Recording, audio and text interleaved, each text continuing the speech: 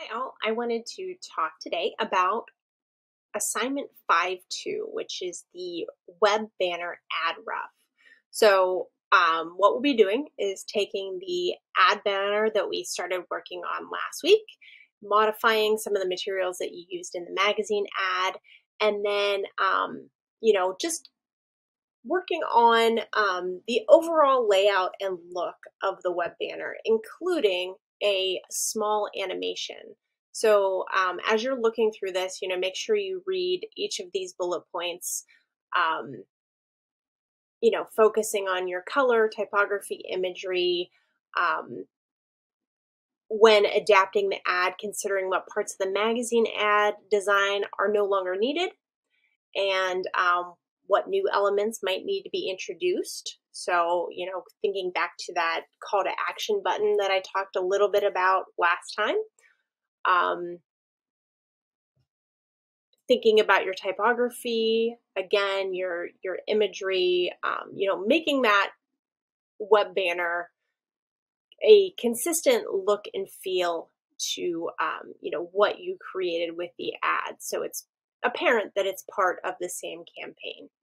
So if we click into the guidelines and rubric here, you will prepare one banner ad rough by modifying the digital materials used in the magazine ad and optimizing the imagery files into both a layered PSD file and a GIF of the animated banner ad design. So you're going to do some basic Photoshop animation, which I will talk a little bit about. And just to be clear, the call to action is the only portion of the banner that should be animated. So, don't feel like you have to create anything extraordinary here. I will say, just from an industry standard perspective, that typically files like this do have to be somewhat small in size.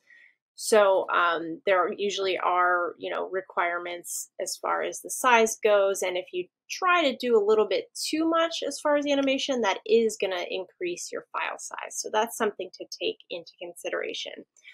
So let's just go ahead and get started. So I have my ad open, and I also have my web banner open. So you can see, basically what I created last week is, what I am focusing on in the ad. Now, there are definitely some elements that I could add here. I have that headline area that I created, I have the logo, and I created a button. So the button is very important here. Having a call to action, something that's going to entice the viewer to click to learn more. And of course, the other element that I want to add in here is my little bit of text that I have. So you may have slightly more body copy in your ad. Obviously, you're working with a much smaller area. So I would say if you have,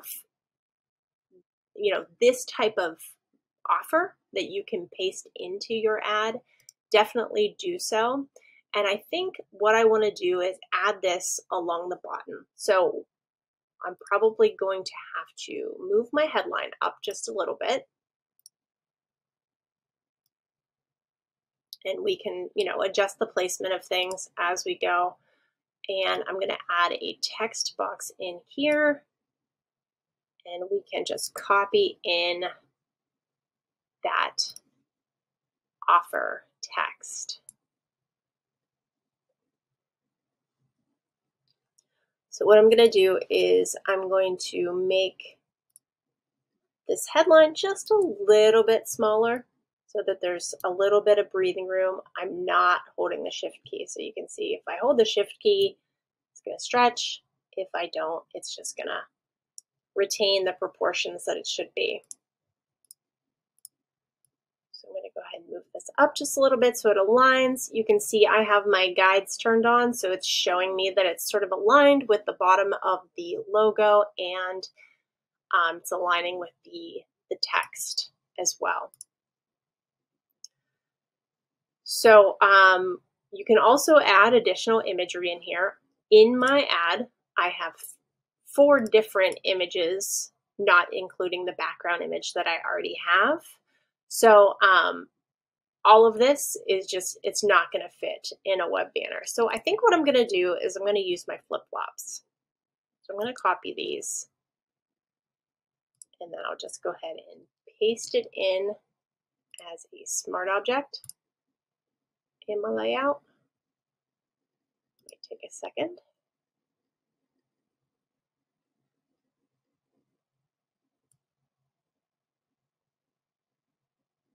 And I'll figure out where I want to have these placed. If I want to put them on an angle or something like that, I could do that.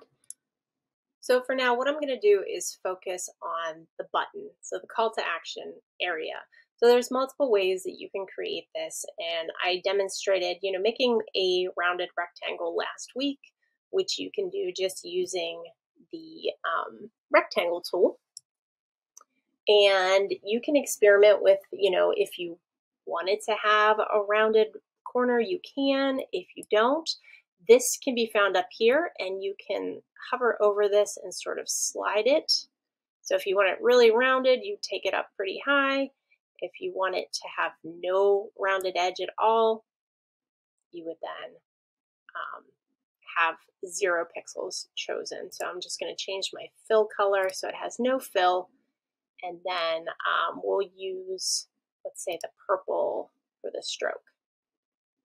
So I'm going to just draw in a rectangle here, and you can see it doesn't have any rounded corners. I like having the rounded corners just because I think it gives it more of a button feel. Again, if you take this up, let's say to maybe 15, we'll take a look at the difference here in the roundness of the corners.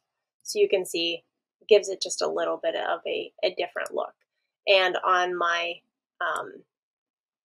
stroke, it looks like I have a dashed edge, so I'm going to make sure that I don't have a stroke added. Now, if you want to add a stroke, you certainly can. So I'm going to go ahead back into that. And let's say we want to have the green color as the stroke.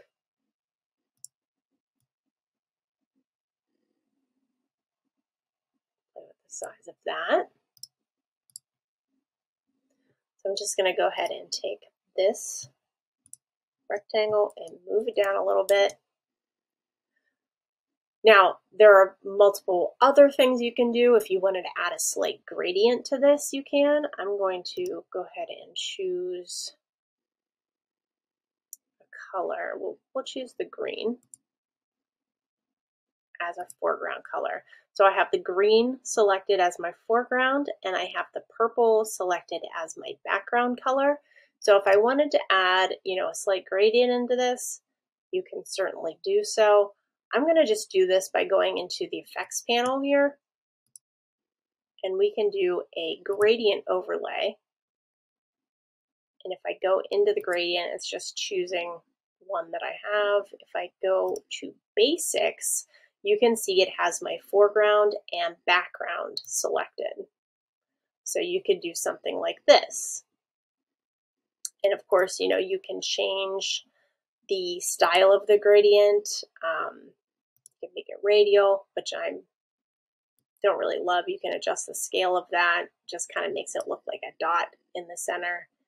You can put it in on an angle, but again, it kind of gives you a weird line in the middle. So typically with a button, this linear gradient tends to work pretty well. You can adjust it. So, maybe you want the purple at the top. Maybe you want the green at the top instead. So there's multiple ways you can adjust. You can adjust the scale. It'll make it a little bit more dramatic. Of course, if you go all the way down to 10, it's going to look like you just kind of have a line in there. So we want it to be pretty feathered out. I'm just going to make sure my angle is at 90%. And we can then, maybe what we can do is add a little bit of a drop shadow.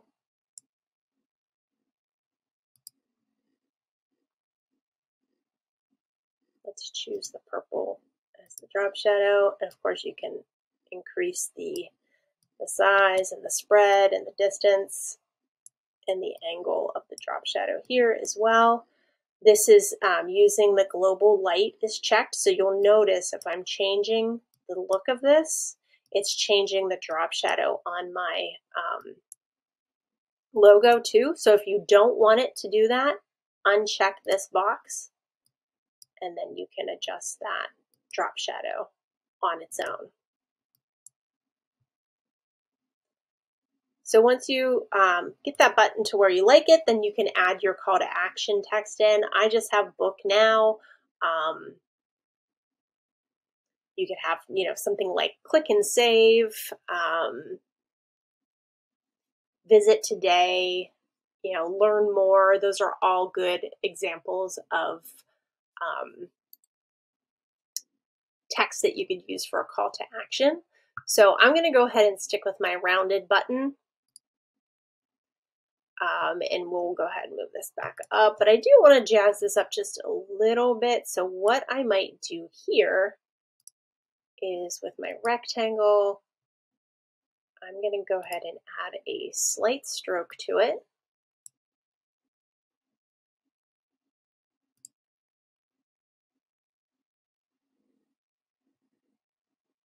And we will pick the green color. I'm just going to go over here to my foreground color and I'll choose that.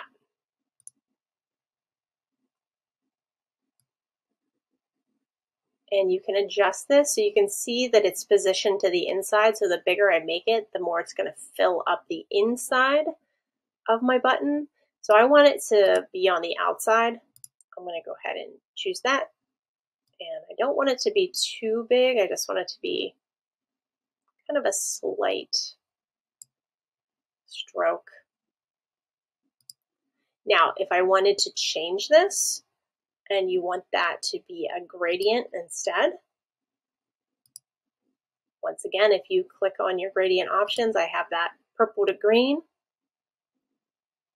You could try something like that. So I think I am going to choose that. And then I'm going to add just a little bit of an inner shadow, which I can adjust here as well. And then you can really kind of see where that stroke is meeting the inside of that button. So you can sort of see where it differentiates that purple. So that's one thing you can certainly do. Now, I'll start to go into how to animate this a little bit more. So we will go ahead and open. If you go up to Window, Timeline, you're going to want to open your timeline. So what is the easiest way to do this is you can create a frame animation or you can create a video timeline. Either way works. I want to demonstrate it both ways, so I'm going to go ahead and create that frame animation. Okay, so once the timeline opens, you can see that down here. You can adjust the timing, which we will talk about in just a few seconds. But before I do anything, I want to duplicate the button that I created. So I'm going to go ahead and right-click on my rectangle, and I'm going to duplicate this layer. So this is an important step before you start doing anything else. Now, of course, we have two of the same buttons. You can't really tell when I turn it on and off that anything's different. So with this copied one, I'm going to add an outer glow to this one. And I'm just going to make sure that we have white selected. I'm going to adjust the size and the spread and the opacity. So I wanted to kind of have a subtle glow to just bring some attention to it. When I have it to where I want it, I'm going to hit OK. So now, in my clips down here, I'm going to duplicate this frame. by clicking this button. And you'll see I have now 2 frames that look the same. On this first frame, with this selected, I'm going to turn off this outer glow. The second frame, I want to turn on that outer glow.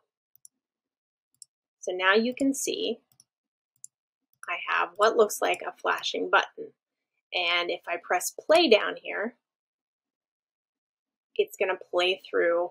I have this selected to loop forever, which is what you'll want to do. Now, if I don't want this to go quite as fast, I can adjust the timing. Let's see what 0.5 looks like on each. And that slows it down just a little. I'm going to go ahead and zoom out so you can see the overall effect.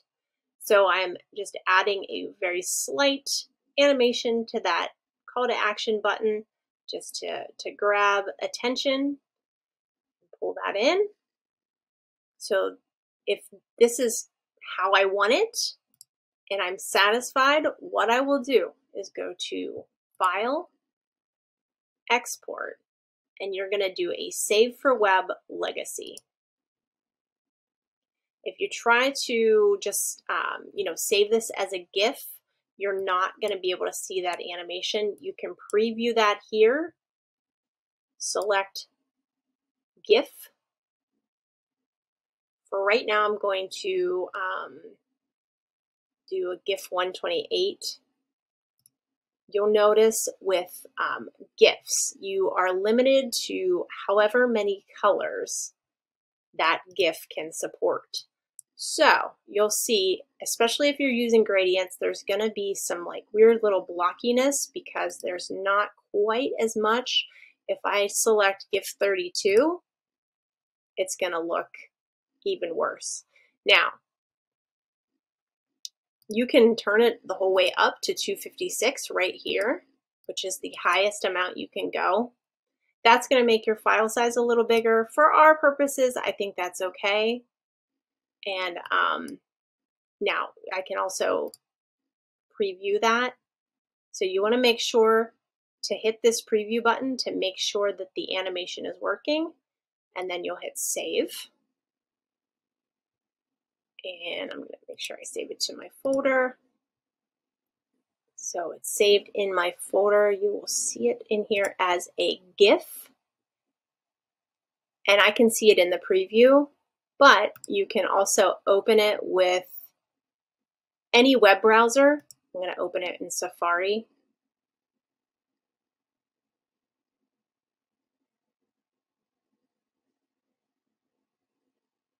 So you can basically view how it would look on the web.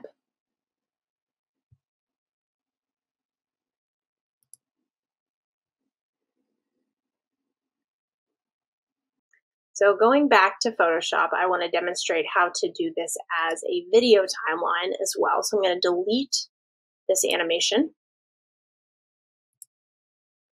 And basically what I want to do here is change this to a video timeline. So if you've ever worked in video, it kind of functions the same. So what you would do is, same thing, you would create that rectangle. And this is the rectangle to copy. So this works just basically like any other video timeline. You would just take this copy and move it over here. And then you want to stretch out the rest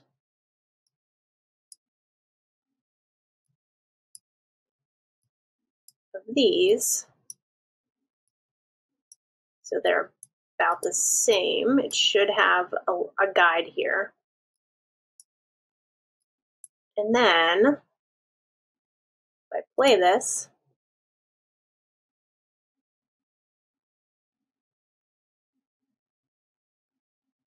you can see it adds my animation. Now this is at 10 seconds, so this is a little bit too long. So what you want to do is then adjust. Go ahead and pull this to half of what it is.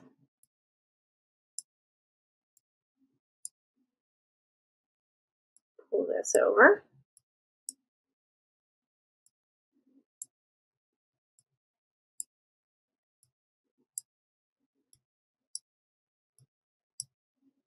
So this way is a little bit more intensive.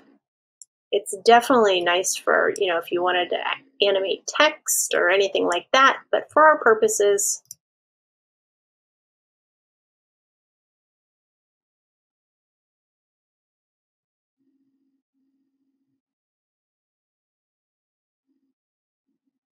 and you can see it just animates that glow. And so you would save this the same way. I would probably want this to be just a little bit shorter.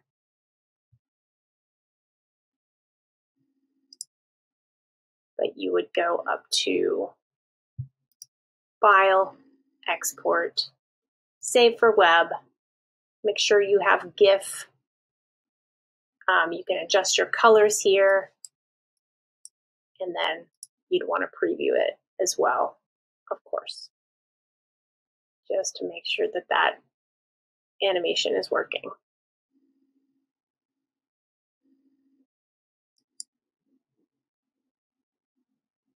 I'm just going to save this as V2.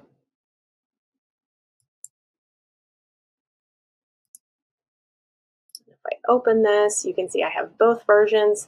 This one moves a little faster. This one moves a little slower. I prefer this one. I think that, you know, like I said, if you're doing a little bit more intensive animations, this one works well because it allows you a little bit more freedom. But for just a simple frame animation, I think that this works a little better. I can convert this back to a frame animation, and you can see here I can adjust. So if I wanted to adjust this back to the 0.5, it's much easier to do here. So if I take a look, it's moving a little faster. So that's something you can definitely play with. You know, if you wanted to make it a 1 second, you could do that. So hopefully you found that helpful. I recommend definitely trying out the frame animation first, and if you feel comfortable, if you've had experience doing GIFs in the past, you're welcome to do the frame animation. But of course, if you have any questions, let me know. You just want to make sure, you know, you have all the elements that you need from your ad. Like I said, you want to have that consistent imagery, consistent messaging, a little bit of an offer text, something that's going to entice the viewer to click. And we'll go back into the rubric so you can see what you should submit here. So you should have a zip file containing your rough submitted as a PSD file and as your animated GIF. And then you can include the PDF of your magazine ad that your banner was adapted from to compare. And of course, your screenshots that you took during the design process. So if you have any questions, please just let me know.